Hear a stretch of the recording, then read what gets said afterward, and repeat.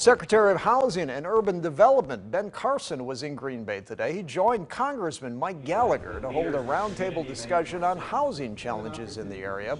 Now, the two discussed the market in Green Bay and the surrounding area and what solutions can be utilized to help address the issues. Carson said that housing regulations can sometimes be one of the biggest parts of any problem. Every regulation costs a tremendous amount of money. And by layering them on top of each other, we just multiply that amount of money. He said the majority of regulations are placed at the state and local level, so people will have to take a look there to determine what, if anything, is really needed to be changed.